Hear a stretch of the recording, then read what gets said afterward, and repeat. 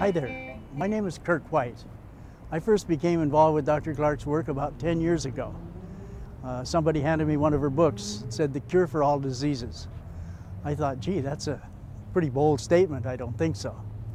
But after studying the book for some months, I decided it was really good information. There's a lot of science in it anybody could use. She says that if you put deodorant under your arm, in 2 minutes you can find aluminum in your brain. And if you put deodorant under your arm, in 2 minutes you can find propyl alcohol in your liver with a little device she invented that she calls a Syncrometer. It's made with Radio Shack parts, about $60 worth of parts. The book is an incredible piece of information and really worth reading, and thank you for buying the book you bought. I worked with Dr. Clark now about 5 years as an understudy, as an unpaid understudy, and I find it's most fascinating. She's without question one of the most brilliant minds on the planet. I hope you enjoy the video, and I hope you can gain a lot of information for yourself, and maybe you can save a life. Thank you so much. By the way, Dr. Clark says you can copy this and give it to as many friends as you like. It may save a lot of lives. Thank you. Morning, Dr. Clark. How are you? Good morning. Fine. So this does look for all the world like a worm, only I'd never seen one like this before. And without staining it, you can't get a better idea. But it has to be a plant or animal. So first thing I would check for is plant, food residue in other words. And if anything, it could come from, say, a banana or plantain, which we use in our diet. So that would be the first thing I would test. And use a banana, so I would test that first. And that's it. What do you know? That was a positive indication from the Syncrometer. Usually it doesn't go that fast because I have to guess what the possibilities are. I can't go through a long list. Maybe sometime in the future that can be done. The circuitry is already available to where I wouldn't have to have the actual item for testing. But I'm still at the manual stage, and I prefer it that way. But actually you could have made a water copy of that. Yes, I could have.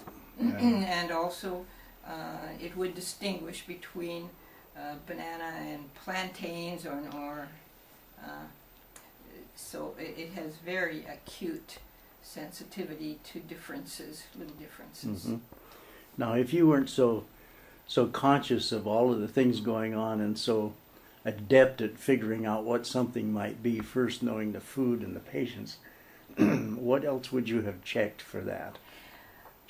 If I couldn't find it to be a food residue, I would go through all my parasite collection.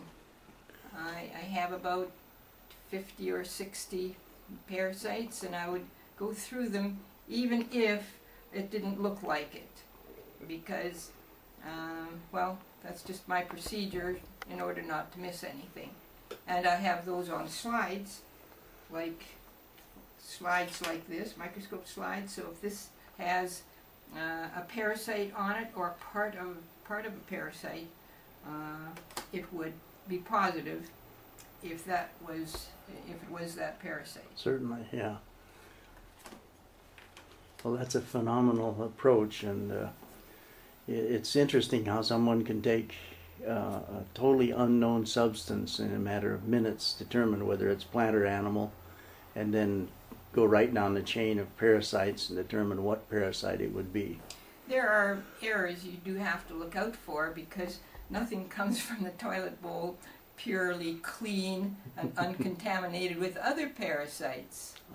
So that's something to watch for, and we need to clean this up. But this was, I think, is already in formaldehyde, isn't it? Yes, it is. So it has been cleaned up because it looked so much like a parasite that it was worth doing that cleanup. And actually with that sample you might be able to determine if ascaris was in the system of the patient? Yes. Because it would perhaps be attached or be involved there? Yes, you could. Even Fasciolopsis busci or some of the other parasites?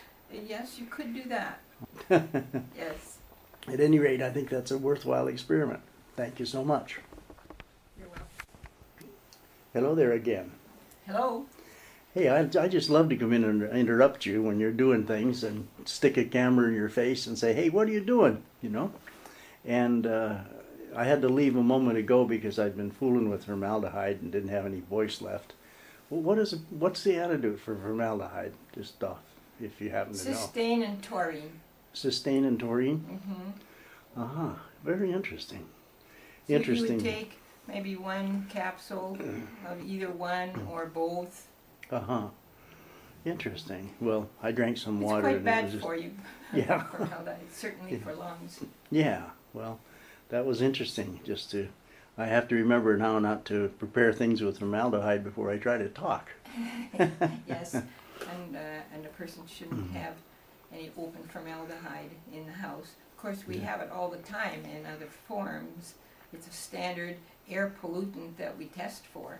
It's in my set of air pollutants that we test for, because there's formaldehyde in foam bedding, formaldehyde in your new clothing that if it has never been washed or dry cleaned, and formaldehyde coming maybe from your cupboards, if they're new wood, some kind of paneling.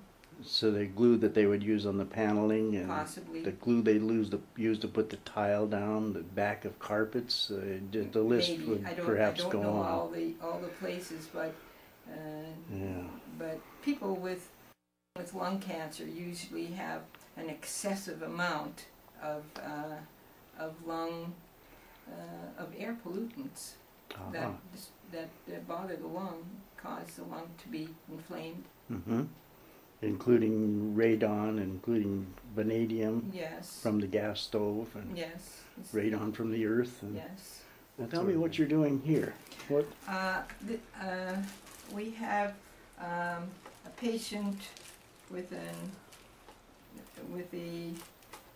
cancer in two places, which is so unusual to have a cancer occurring on the face and in the lower abdomen, and nowhere else. I thought this must be coming from her teeth, but she has full dentures, and that would then be a surprise since it's not coming from tooth fillings. So I'm checking her dentures to see if they're radioactive. And you can see what I'm testing for. This is just the name of the person. I have them in a little bit of well water or any kind of water, because even if the water might have some copper or lead in it from the water pipes, that's not going to disturb the test. I'm not looking for copper or lead. I'm looking for polonium, which is the radioactive element causing cancer, but it's not the only thing. The polonium is complex to cerium, cerium being a lanthanide, but radioactive things from the earth, mainly the radon series, and other things coming up from the uranium down below the earth. Those things react with each other. The lanthanides and the radioactive elements come up in the same space because they come up from the uranium rocks that are under the surface of the earth.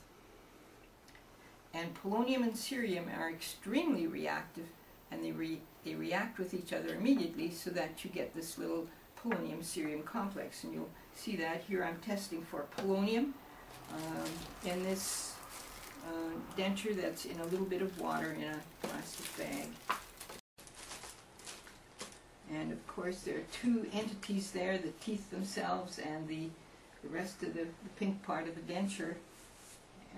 And I'm just soaking the whole thing to see if that might be a source of her carcinogen. There it is, very high. It's seeping polonium. And I'll look for cerium because cerium is used in dental plastic. You can find that right on the internet. It's terrible that a great deal of research on cerium was done in the first half century of the last century already. Cerium came into use, and they never did search for an effect that might be contributing to cancer, I suppose. Because I find it in every cancer case, it's part of the carcinogen causing the cancer. Part of the complex. Yes. Part of the complex between the polonium and cerium. Yes. The carcinogen isn't a single entity, it's a large complex. And it starts with polonium, and that is complex to cerium. Yes, we would expect, this is cerium, we would expect it to be exuding it because it's hardened plastic enough, it would not diffuse out. But that generally isn't done. It's only hardened for the sake of its physical durability, and instead of how much it diffuses out. And if you were to harden it the normal way by putting it in a pan of water and cool water and letting it build up to the bubble point but not boil, would that solidify the plastic sufficient to keep the radiation from coming out? No, but it would keep the cerium from coming out. But it would not keep the polonium from having its action. So these dentures then must be replaced with non-polluted denture material. Yeah. The reason this got polluted is because they were using Clorox bleach in the dental supplies, and that's what I would test next. First, let me see if the polonium diffusing out and the cerium diffusing out are already complex. It takes only seconds for that to happen, just as though it was, say, hydrogen and oxygen or sodium and chlorine. If they came in contact with each other, they would react immediately. And this goes very fast too. There's the complex, complete, ready to form the complete carcinogen. Complete carcinogen, you have to add the rest of the whole complex, and that comes from Clorox bleach too. The ferrocyanide would be found in the Clorox bleach. In the NSF bleach, which we always consider the good bleach or the better bleach, has ferricyanide. It's also very harmful, of course. Any cyanide that you're eating that isn't a plant material, has to be detoxified by the body in a special way, which is quite a drain on the body's resources. The body needs its resources to detoxify the natural cyanide-containing food. About half of our food has cyanide molecules in it, and that's why they're called cyanogens, but they're not toxic, whereas something that's human-made is much more likely to be toxic. And certainly these cyanides that are added to the water to keep the pipes from developing scale and from corroding is very toxic. No matter what the literature says, the literature goes back many years, and maybe it just ought to be repeated. The experiments on these cyanides, called ferricyanide and ferrocyanide, were done 100 years ago already. And they came to the conclusion that they were not very toxic. That doesn't mean enough. But if it's in your mouth, that's a whole different story. Yes. And if you're a cancer patient that can't detoxify these things, then you're really in trouble. Right. One of the mutations that this big carcinogen makes, besides the cancer mutations, is that no rhodanese will be made. That is one of the mutations that this mutagen, a carcinogen is a mutagen at the same time. A carcinogen that can cause cancer is also causing mutations, so that makes it a mutagen also. So here we will see whether the entity from Clorox bleach, which is ferrocyanide, this produces potassium ferrocyanide, whether that is exuding from this denture and diffusing into the body. Yes, large amounts. So now you have the third item that is in the carcinogen. It forms a chain. These are the first three members. The next item is an alkylating agent derived from onions, garlic, mustard, and we have synthetic alkylating agents too that are used as chemotherapy because they are so deadly. But ordinary onions, garlic, and mustard make them too. We're not meant to eat much of that, if any.